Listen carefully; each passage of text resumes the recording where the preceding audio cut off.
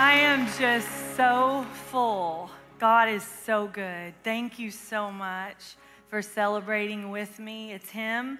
I think of the verse, this is the Lord's doing, and it is marvelous in our eyes. He's so good. It was so wonderful on Thursday on my birthday to get to take flowers to my doctor, and Stacy took me to Starbucks, and we got a bunch of Starbucks cards for all of my nurses, and as I handed them to them, I mean, it was a $15 gift card, but they were so stunned that I was giving out on my birthday, and I said, well, I would not be here if you didn't take such good care of me, and there needs to be more thank yous for nurses. Nurses are powerful life support, and so it was a blessing that day to be able to tell everybody it's my 50th birthday, and it's 4 years after I was diagnosed with stage 4 breast cancer, and it's a gift. I know it sounds like a terrible thing, but it really is a gift to get the memo that one day it will be over, and we only have so much time. And I take it as a gift. So every decision, everywhere I spend my time, every investment has to be filtered through that lens of, is it God's purpose? And is it worthy of the life that I live? And you are the most worthy. And I could not be happier to be here. I have missed you the past few weeks so much. But thank you to our team. What a powerful, amazing team that we have to allow me to be able to, yes, take a few weeks and enjoy being a grandmother and get in the groove of it. I'll be good in practice by the time our new little baby boy will be here in just like 2 weeks maybe? It's like really close, and we can't wait. So you'll be seeing pictures of him. I'm sorry, not sorry. But it's what the Lord has done, and I'm going to celebrate every single moment of it. It makes me better to be grateful, as it does all of us. But today I want to continue this series. Can we just dive in today into the Word of God? I want to continue. What we're speaking about is God's blueprint. God has a plan. Probably the number one question I get from people I'm able to sit down with and have a conversation or counsel is, I want to know God's plan for my life. I don't know what God's will is for me. How do I find that? Well, today, this message has the power to shed some light on possibly things you could be doing better or more of to participate in God's plan for your life. I'm going to outline this for us today, and we're going to even get into one of my favorite things that happens when you read the Bible is contradictions, what appears to be a contradiction. So we're going to talk through that on the subject today of holiness. Holiness is one major way we participate in God's plan for our lives. So I don't know what you think of when you think of the word holy. Holy or whole is one of those words in the English language that can be spelled 3 or 4 different ways and mean many different things. It's not the kind of holy that you have in a sock. It is holy means set apart. It means dedicated or consecrated for one specific particular purpose. Now, you may not have anything you deem holy, you use the word for in your house or in your life, but God calls certain things holy. I did a message, spoke on it about 2 years ago, called The History of Holiness. It's in our archives if you ever want to go watch, but it goes through everything God declared to be holy. And I can give you a couple of those because there is a definite pattern. Anything he called holy is something undefiled by the world, untouched by the world. The tithe is called holy. Means it's dedicated for only God's purpose, nothing else. The Sabbath is holy. What does the Sabbath and tithe have in common? Nothing else is to encroach. It is sacred. It has a guard around it, a protection. The other things he calls holy is the temple of the Lord. You and I are called the temple of the Holy Spirit. He calls his people holy. But there is an act of holiness, especially in the Old Testament, where it is separateness from the defiled, profane, or impure. I would probably say the holiest thing in my household is my toothbrush. I do not want that to be used for anything else than brushing my teeth. So I think toothbrushes are one of the best cleaning materials that you can use in a house. I'll get after a toilet. I will get after my oven and my stove and my sinks under the lip of the sink. I mean, I love using a toothbrush, but I don't want to use the one I'm using to brush my teeth. So when I retire my toothbrush, I put painter's tape around the bottom so that the cleaning lady knows you can now use this. Well, one morning I was late for work and I was brushing my teeth as I went into the kitchen, and I rinsed my toothbrush and I rinsed my mouth and left my toothbrush sitting there. I forgot it was a Thursday, and that's the day that she comes every other week to help us clean. And so when I got back later that night, I was looking for my toothbrush. It's time for bed. Couldn't find it. Another thing I do with things that are important to me that I would call holy, like my wedding ring, my toothbrush, is I always know where I put it, right? Put it in the same place. Then you never have to worry about losing it when you care about something. So it wasn't where it was supposed to be. And then I retraced my steps and went, oh yes, this morning I was late. It has to be in the kitchen. Went back in the kitchen. It wasn't there. I looked underneath and found the one toothbrush that did not have painter's tape on it, and the bristles were going in every direction. It had some kind of black residue in the bottom, and I recognized, okay, it's no longer holy. It's no longer set apart. It has been used for God knows what. So I'm headed to CVS to get another toothbrush because this one has been defiled. So this gives you a picture of holy is set apart. Everything doesn't get used in the same way. There are some things we say, this is sacred. Nothing else touches this. This is important to me. It's set apart. So that is the meaning of holiness.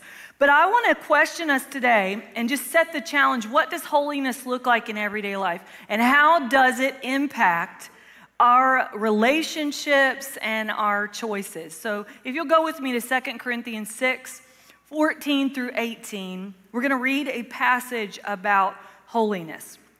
Verse 14 says, do not be yoked together with unbelievers.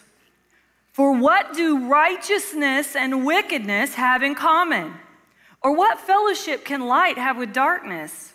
What harmony is there between Christ and Belial? Recognize that word Belial is a name. It is a proper noun. It's capitalized here. Or what does a believer have in common with an unbeliever? What agreement is there between the temple of God and idols? For we are the temple of the living God, as God has said, and here he quotes the Old Testament, I will live with them and walk among them, and I will be their God, and they will be my people. 17 says, therefore, come out from them and be separate, says the Lord. Touch no unclean thing, and I will receive you. And I will be a father to you, and you will be my sons and daughters, says the Lord Almighty. This passage is about holiness. Holiness in everyday life. We're going to start with the first description he gives. He gives us a charge at the beginning, and he says, do not be yoked with unbelievers. Now, this is used often when coaching people who are single and dating, and it's often referred to, the verse as it's memorized, is do not be unequally yoked, right? This is not the yellow part of the egg that you eat for breakfast. This is a yoke, Y-O-K-E, not a yolk, Y-O-L-K. A yoke is a large wooden beam that would be placed and carved with shoulder joints to go over the neck and shoulders of two oxen. So when they were yoked together, they would then pull the plow in one direction. When you are yoked together, You are only going the same direction. You cannot go in two separate destinations. There is one way. So to be yoked, that means to be pulled together, to be stuck, to be attached to an unbeliever. If you're a believer, then you've given your heart and your life to God. Your purpose then is sealed with Him. He has a plan for you. That means every morning when you wake up, the Holy Spirit is waiting and ready to say, I've got this on the agenda for you today. I've got a divine appointment set up for you. I've got resources and relationships. I'm ready to hook you up. We got a destination. This is why Jesus says, take my yoke upon you and my burden, for it's weightless, the Bible says. It's easy. It's not heavy. Why? Because He's pulling most of the weight. He knows where He's called you to go, and He is ready and waiting for you to come in agreement with the path He has for your life. But when you wake up and you are already yoked to something else or someone else that is going in a different direction than the Holy Spirit would take you, this is the problem. If you are yoked together, think of two oxen. This is what farmers would do. When they wanted to get one new oxen trained, they would put a young one, young, big, strong, but untrained, they would put with an older, subservient, gentle oxen. That, you may think, is what the Bible says when it says don't be unequally yoked. You may picture yourself as some strong spiritual giant being yoked to some smurf of a spirit. It's not about size and scale. What it's about, unequally yoked, is about having two different destinations. Your mindset being surrender to God's will. You cannot be yoked with someone else who has a different destination.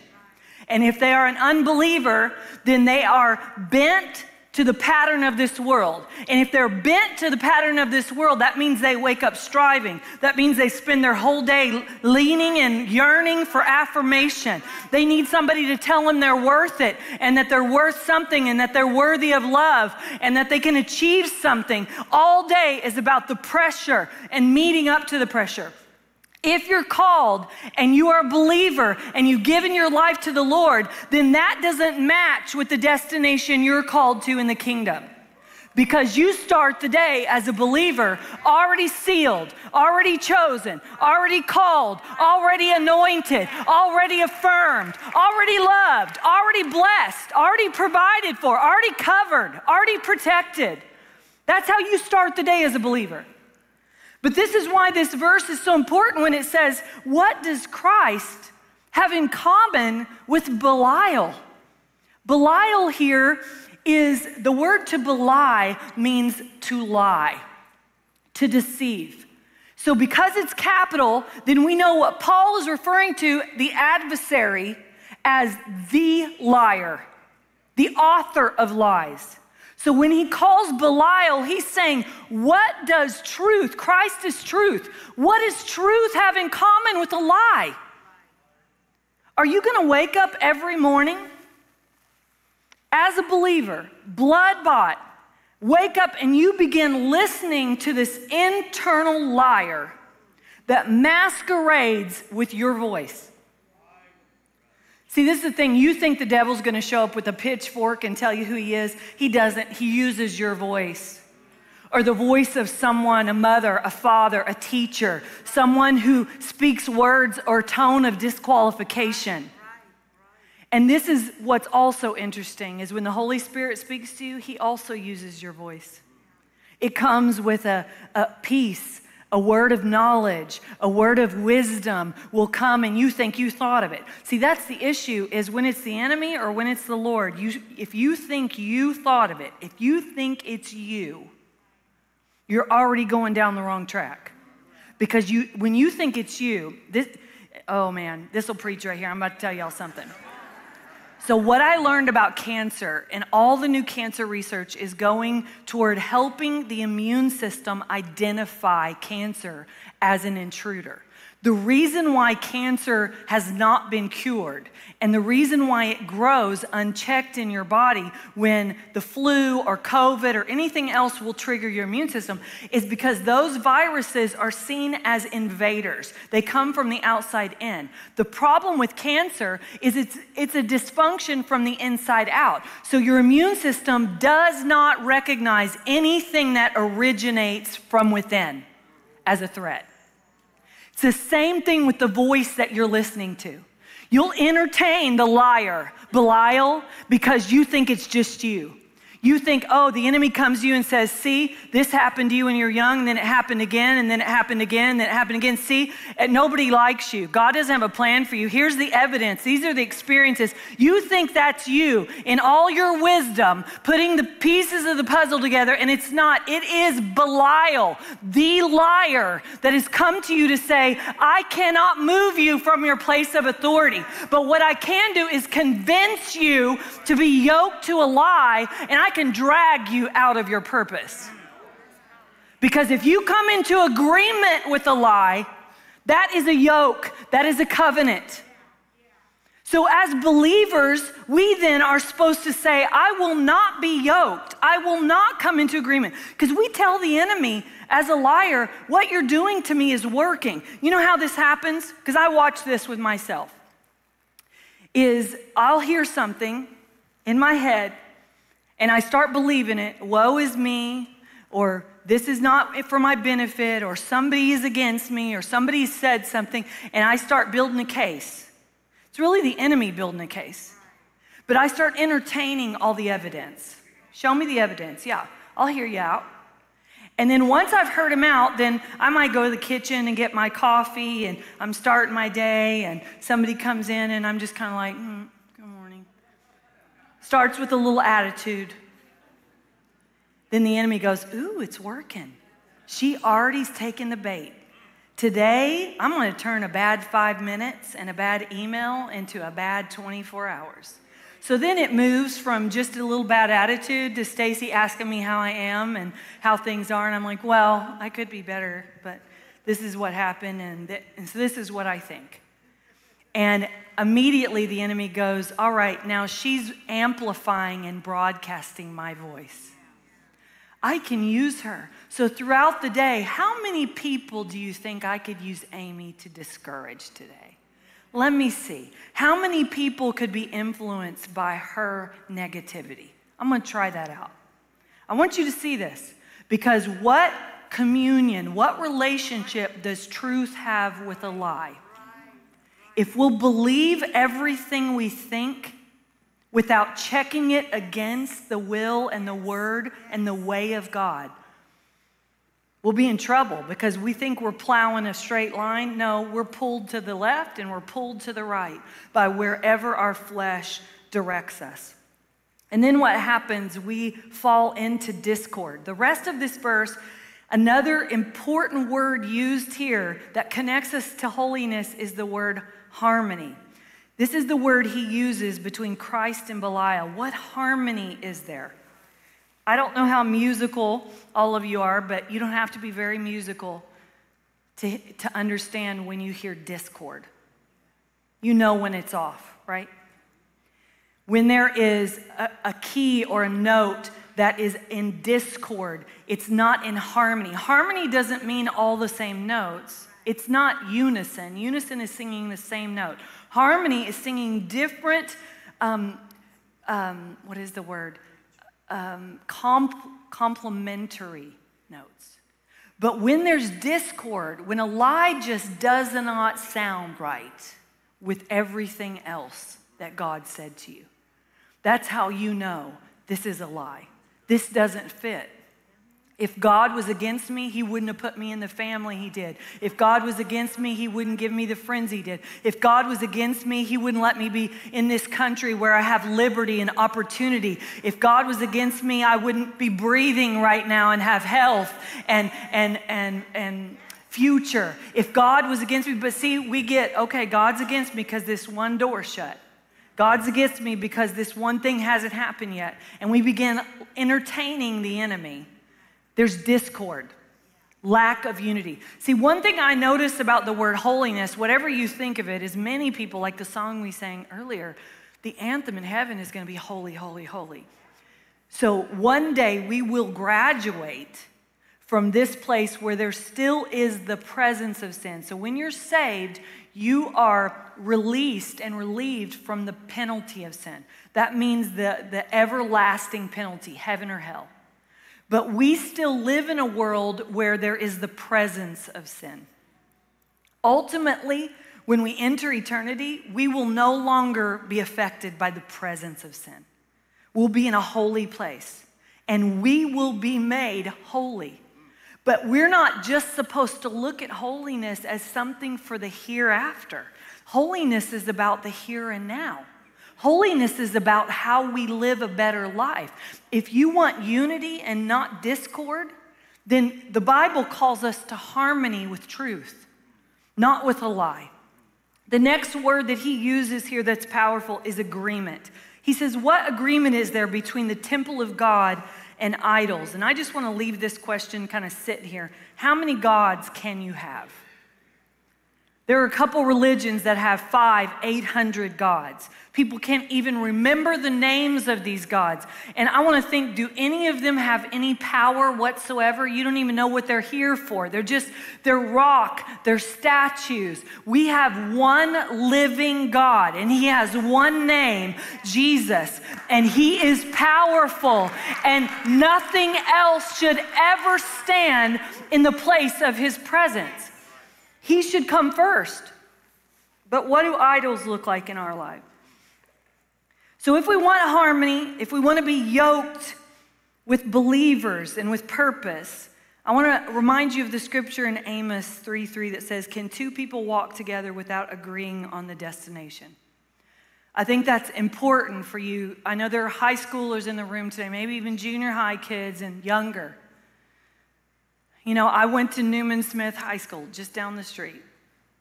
I was in private school for 3 years during my junior high, most formative years, before that public school as well. And when I was put back in public school, I did not feel that I really fit in. And I knew that I could put effort toward fitting in. And there were times when I was tempted. When a guy from my biology class and had a red Porsche invited me to go to homecoming with him, I was really tempted to step into that circle. And I remember going home, talking to my mom about it, and deciding to tell him no. He's a sweet guy. He was a Christian. He went to First Baptist, which is right across the street from Newman Smith. But I knew in that moment that there was a decision, and probably you've gained just from knowing me and the way that you do, that I am a bit serious. And at that age, I was still very serious. And so I looked at it and said, you know, I could do this, I could go, but there may be no return. Right now, I can come in and I can leave and I am undefiled. I have friends, they know me. In fact, we have people that attend this church now that went to high school with me, and they talk about me being a light, but for me, it was all about being a lantern. I'm like, I'm a light, but I do have a boundary. I don't go where everybody goes. I don't party the way everybody else parties. And the reason for that is because I wanted to preserve what I knew God had put in me. So it was all about saying no to other things, to create space. It felt like I was in a greenhouse, if you will. And I knew that I saw my friends that would have a boyfriend. They made a different decision. And then when it was time to go to youth camp in the summer with the church, they chose not to go because he wasn't going. One decision after the next, their plowing line ended up going a different direction than what we had all talked about being called to. There are seasons in your life that are going to be lonely and isolating. It isn't God against you. It is God preserving you, saying there's something I have for you to do that nobody else can do. And you can't make a difference if you aren't different. So I need to preserve the purpose on you by you being set apart. Come into agreement with it. Stop looking at it like it's rejection.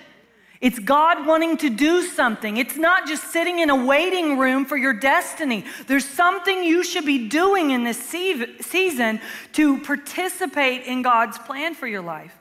Holiness is for how we live. Now I want to bring you one of my favorite things to do, and this is a juxtaposition. I don't know if this young lady's here, but it was cute. I'm looking around to see. I don't see her, but she came up to me in the altar one day, and she said, I don't understand because the Bible says we're supposed to be salt and light, but in the world, you're not supposed to be salty.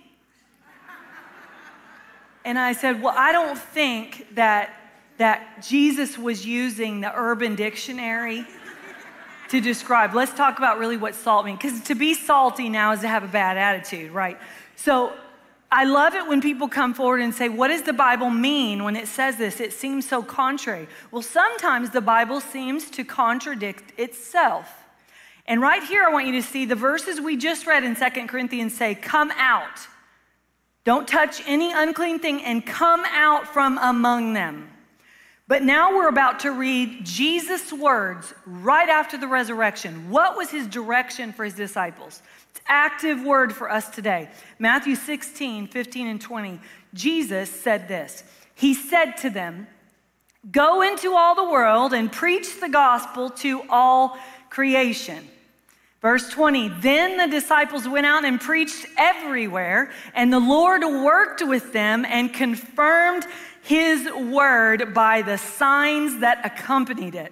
So he blessed the word and directive that he gave him. So my question is, do we go into all the world or come out and be separate? Which one is it? Huh? Both. Both, because both is the gospel.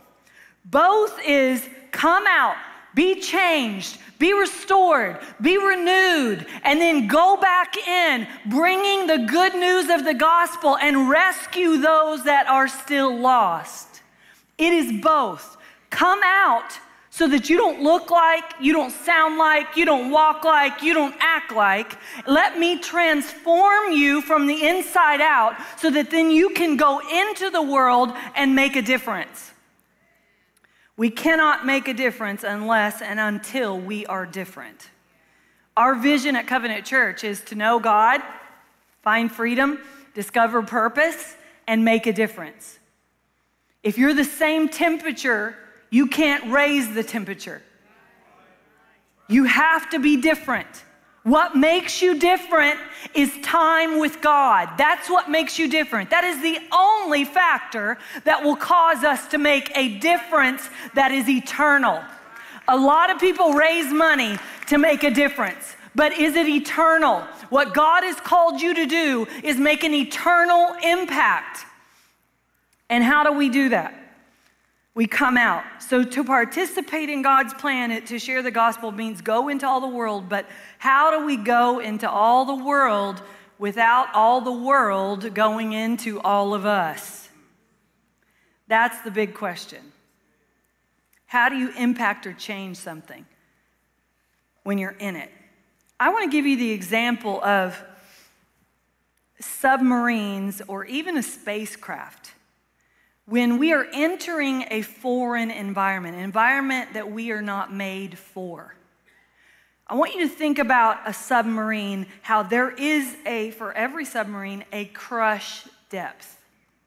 You can ask the question, what is the crush depth? They don't know. All they know is it's the point of no return. So we always want to stay about 200 feet above the crush depth. So they do what they call dive tests, where they will take a submarine down a little at a time, and as the pressure from the outside pushes in on the environment on the inside, any cracks, any leaks will show up. See, this is what the Lord allows. You spend time with him, and he helps create an internal environment that is stronger than the external pressures of this world. Same with spacecraft. They've got to make sure that the pressure, what's created and what is pushing outward is stronger than what is pushing against. This only happens with time spent with the Lord. If you don't have a greater purpose pushing outward, you cannot hold yourself together in a world designed to crush the life out of you. You've got to be in but not of. That is the definition of holiness, to be in the world but not of the world. So that means when you wake up in the morning and you look at social media and all your friends are out buying rice and beans and they're scared, you go, Holy Spirit, do I need to buy rice and beans? Or is this just the world pushing in on me? When everybody's on there and they're all upset about the election and all the bad choices we have in the future to make, you can go, God, I'm not going to get stirred up by that. You're in control. I am in, but not of. Even though the United States has been a light, a city set on a hill, it is not the kingdom of God. So I am here to produce the kingdom of God. What do I do today to show that I come from an unshakable kingdom? I'm not supposed to be shaken the way everybody is on the outside. Why? Because there's something internal that has a higher degree of impetus on my destiny and my purpose. What is pushing out, what I'm called to produce, is so much greater than what people put upon me. Expectations will melt like wax if you begin spending time with the Holy Spirit saying, God, what have you called me to do? It doesn't matter what my mama, what my daddy, what my grandma, what my best friend, what my boyfriend, their opinion. What is your opinion about my life? In this season, I feel really compelled to let go in asking myself the same question I'm going to leave with you today. What areas of your life need to be sanctified? What things need to become sacred? Is there any space in your schedule right now for the Holy Spirit? Look at your schedule. Look at your finances. That'll tell you your priorities. And then go, God, according to where I'm investing myself, look at your words. So we always talk about time, talent, treasure. I'm going to add tongue to that. Because whatever you are using those things, that is where all your energy is going. You're building whatever that is that those things are pointed at. Look at what that is. And then when you look at what that is, say, God, how can I become more set apart and holy for your purpose? Right now, I give you 10 minutes a day in the morning praying. What else can I do? What else can I do? How can I add to that? What things can I say no to? So for us to be holy, holiness will preserve our purpose in the middle of pressure, but the identity of holiness is really important. I want to set the record straight here about holiness. I don't know what your picture is about holiness. A toothbrush now, I've given you a couple examples, but holiness in our family had a very distinct mark and identity. Both my parents were raised in the Pentecostal holiness movement, a specific denomination that they were raised in. My mother was in California. It's split up into districts, and so the California district was much stricter on what they called standards for dress and attire than my dad, who was in the Texaco district. And all the rules, by the way, are for the women, just as a side note. So the women, you can't wear pants, you can't cut your hair, can't wear makeup, no jewelry, not even a wedding ring. And my mother, because she went to her uncle's church, he decided to use her as an example for repentance one Sunday, because my mother and my Aunt Sally had black hair, like raven black hair. And the rule in that church that he imposed was girls were not allowed to shave their legs, or women. Well, my mother turned 14, and she was embarrassed because she had dark hair. So she decided to bleach the hair on her legs. So at least you couldn't see it as well. So my uncle, her uncle, found out and made her stand in front of the whole congregation and repent for bleaching the hair on her legs. Absolute abuse. But my mother, her heart was so tender toward the Lord. She never wanted to grieve the Lord. So anything that was asked of her, she would go the second mile, and it made a mark on her. My mother fasted every Monday, every single Monday through high school. She had a beehive higher than Marge Simpson. 14 and going to school with a beehive. She couldn't cut her hair. And they couldn't wear it down either because it was too beautiful to wear down. So you had to be as ugly as possible, I think was the point. But her heart was so tender toward the Lord that holiness, even though the method was wrong, because I think religion has proven to all of us that holiness that is mandated from the outside in does not work. You know why I know it doesn't work? Because this man, this pastor, was one of the most evil, mean-spirited, deceptive humans that we've ever known. He ran off more people than I think he ever helped. But he could be in that holiness movement and thrive and be honored as a leader. But the internal wasn't holy. We know that holiness from the outside in is not right. But when holiness comes from the inside out, when it is a decision to dedicate yourself, like my mother and my Aunt Sally, my Uncle Joe, the three of them, they could sing the paint off the walls. They traveled the world, and the power of the Holy Spirit would fall. I'm telling you, my Aunt Sally could preach a song when she sang. You didn't know what color skin she had either. Most people believed she was a different race when they heard her sing. She had power. And when she would sing, they were in the upper room, one accord. Remember? And you can break out. Gathered together, 120. To receive the power God promised to send. Okay, so when they would sing, we got to bring back some of those songs.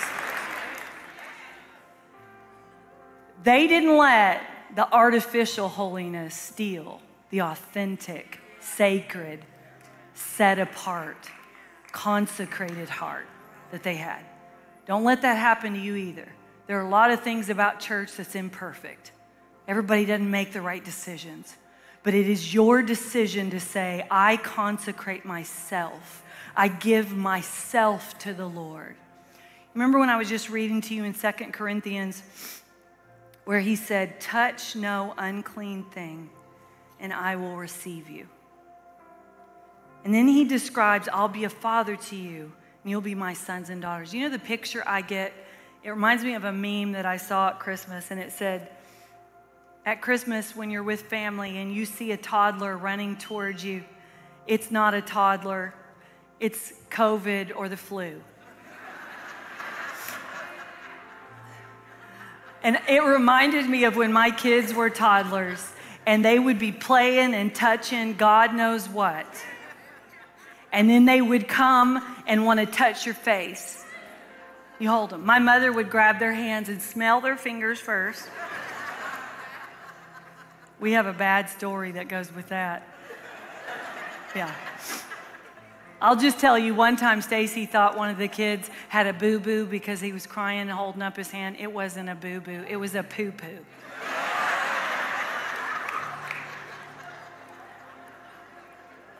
But this is how God's describing in this verse. You want to know what the will of God is?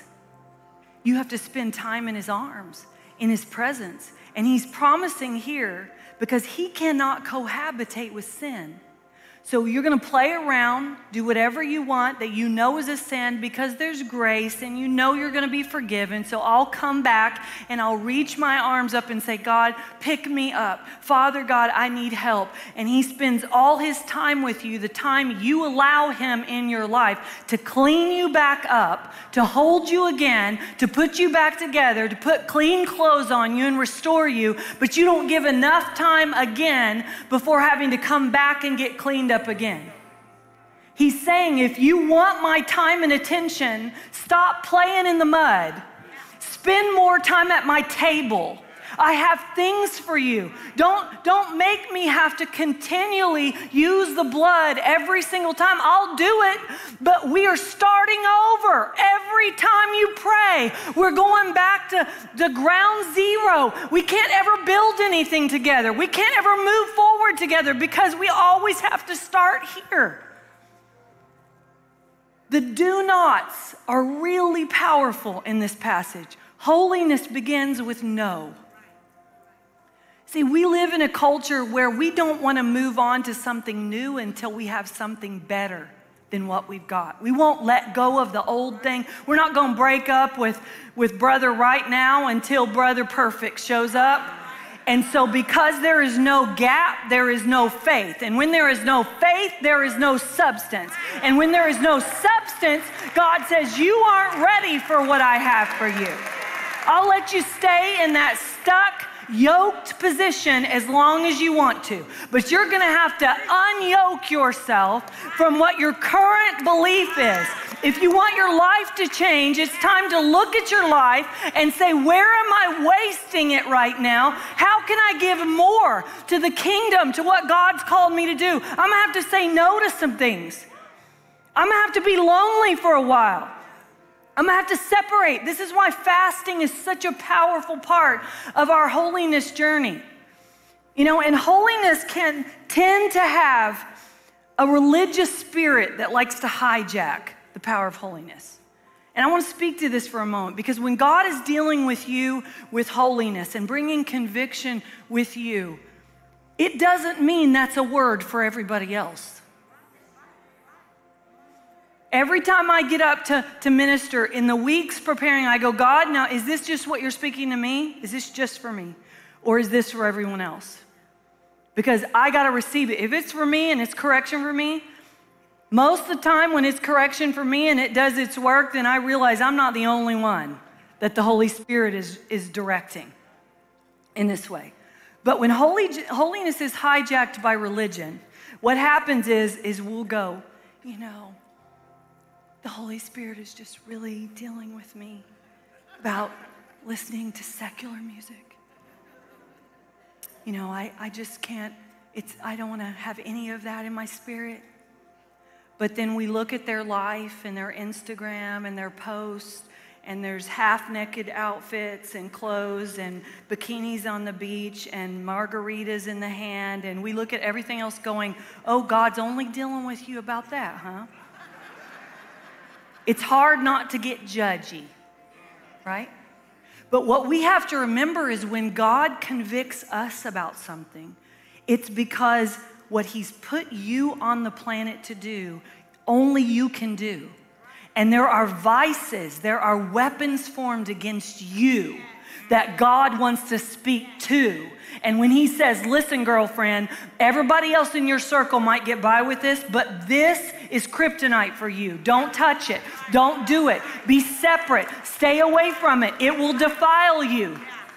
But we want to look at everybody else and go, well, they get by with it. Well, let the Holy Spirit deal with them. But let's come into a place of going, God, how am I supposed to be holy?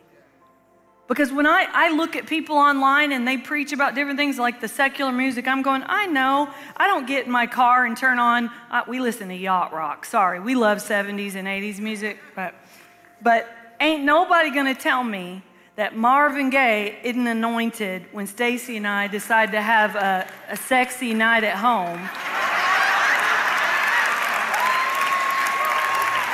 I'm going, there is a place for that good music. There's a sanctified place for that soundtrack. Now, I totally understand, I get it, why it can be some people's vice and all that, but I'm going, in the right place, because listen, you can get all head up against secular music, and I want to go, okay, well, let's talk about Christian music. Because, you know, there are people that are in the Christian music world, and they aren't Christians, but they're singing Christian music because they can, and it will sell. And so are we talking about the people who write the songs? Because all the people who write the songs aren't necessarily Christians. Are we talking about the label, who's not Christian at all? It's an institution. What are we talking about? We're talking about your spirit and my spirit. We're talking about what the Holy Spirit convicts, what feels right, what he challenges us on and says, that's not, you could have a degree with all the time you've wasted online. You could have resources and relationships if you'd stop wasting your life on this. Holiness is a personal conversation with the Holy Spirit. Don't let religion hijack it for you. Allow the Holy Spirit to have a voice with you. Because what I notice is people often want to fast things that they don't even have a tendency toward. We were laughing on the road trip over here about people who've said, alcohol has never touched my lips. And I love that. That's wonderful. But I want to say that's not your vice. We all know what your vice is. And it ain't that, but it is something as a destructive. Can we talk about that? So we all know it can lead us down this path of judging other people, but holiness is about intimate relationship with God. And he cannot bring you up into his arms when you continually choose to defile. He'll clean you up. He'll get you ready for that hug. But I don't want to start over every time I have an encounter with him. I want to build something together with him in the time I've got on this planet. I know you do too, or you wouldn't be here. So do not be yoked was a big part of this. Romans 12:2, one of my favorite verses in the Bible. I know I say that all the time, but it is. Because it's your favorite when it just hits right? It just always hits. And it begins with the words, do not. Do not conform to the pattern of this world, but be transformed by the renewing of your mind. Then you will be able to test and approve what God's will is, his good, pleasing, and perfect will. You want to know what the will of God is for your life? You're going to have to start saying no to some of the things you've been given your big yes to. You got a better yes, but you got to make room for that. Faith is the substance. It requires something of us, a gap. And in that moment, that holy isolation, being able to say, Father God, whatever you want to produce in me, this womb is empty and ready to conceive what it is you want to give this planet right now. And see, this is the thing. A lot of people, they harp, especially some denominations. The Catholic Church, they worship Mary. I don't believe in Mary as a deity. She was human, but she was chosen. And a lot of times we focus on the fact that she was a virgin. And she wasn't. She had to be. She needed to be. But the reason wasn't just because of purity's sake, even though it was, not in a sexual sense. It was because God had to know whatever he planted in her could not be confused with the seed from man. All God. This is why there are seasons of separation. This is why God will say, I need you to step away from that because I'm bringing you into a fertile season and I want to plant something in you, but I don't want what I'm going to plant in you to be confused with anything else, anybody else's lie or idea. It's time for you to set yourself apart. What can we do to be more holy every day? It's not religious. It's love. Why don't you stand with me today as we wrap up this service?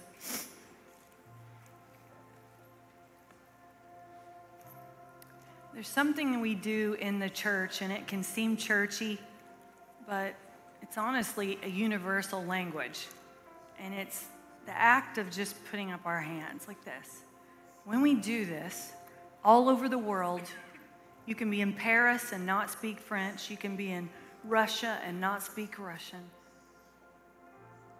When you raise your hands, when an officer stops you, it's surrender. I'm not your enemy. I'm subservient. That's what this means. It isn't some weird, super spiritual. It's I surrender. God, I surrender. I'm open. Today, this call of holiness is a call to surrender. To stop trying to make things happen on your own and then calling God in to look at your life as if he's some self-help guru. He's not. He is your maker. He knows you better than you know yourself. He knows what you're struggling with. There's no reason to lie to him or to pretend. It's just, I surrender, God. Come in. Make me new. I want to pull away from the things I've been yoked to, from the agreements I've made. Can I cover you today in prayer? Can we agree together for freedom and deliverance? Father, you know the things that are holding your children captive.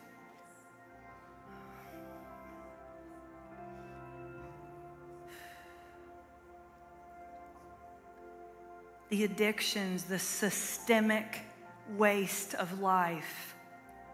The enemy has orchestrated just phenomenal entertainment that has pulled us away and has defiled us for a greater purpose. God, it's filled our mind with chaos and confusion.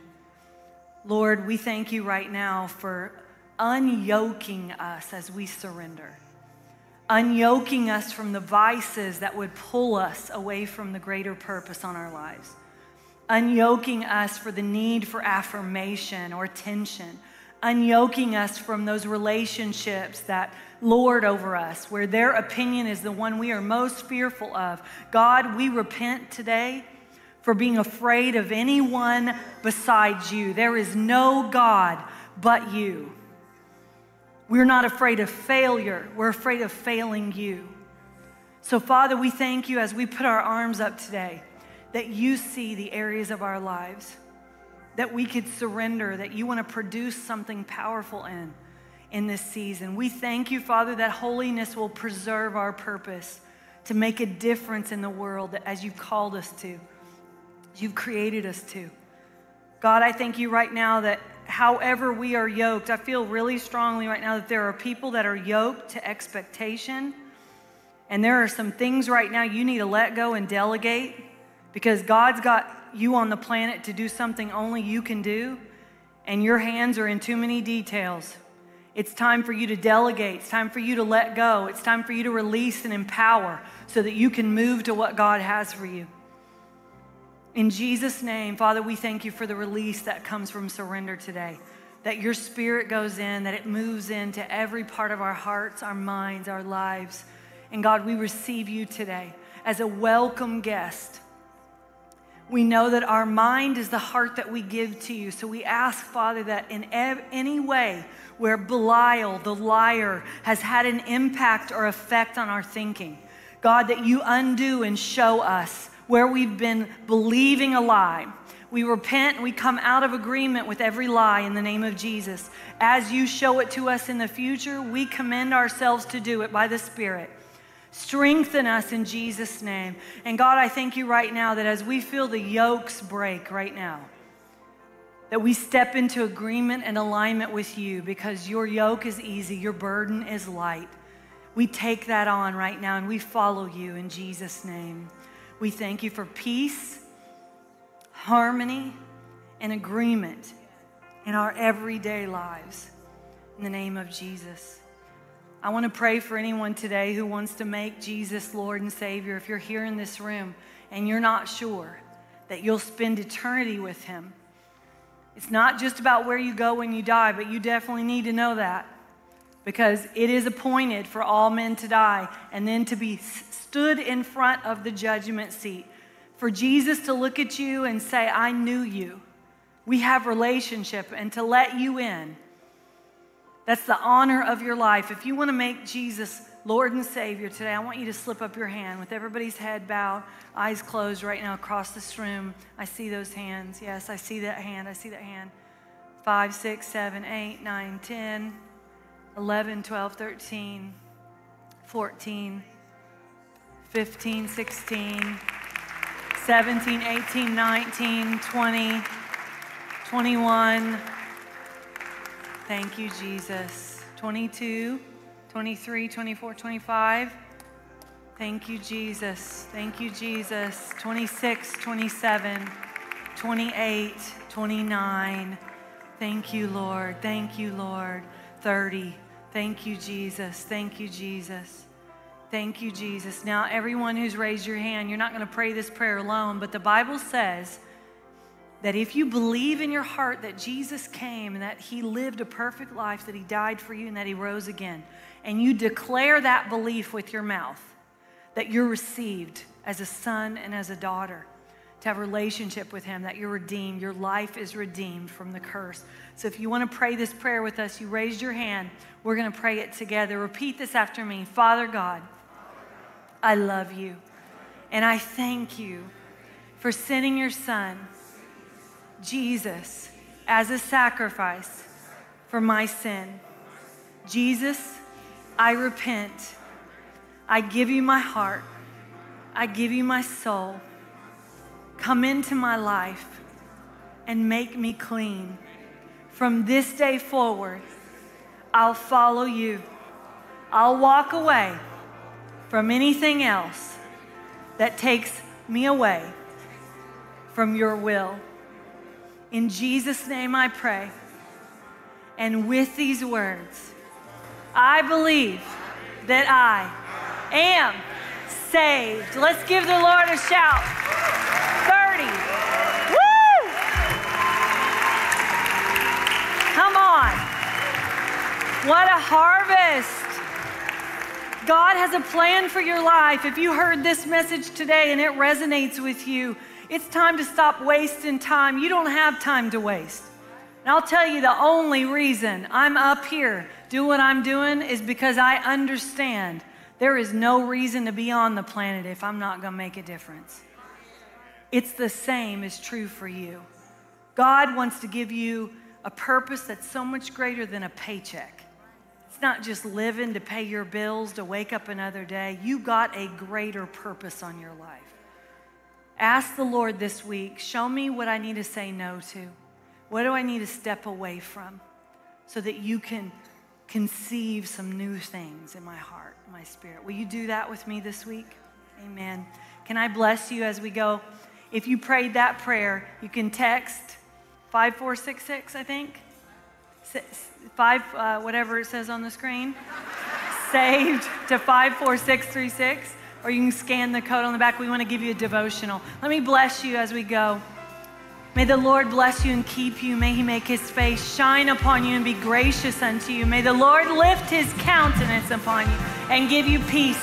And may he cover you with his name. Jesus, good day, and God bless you. We love you.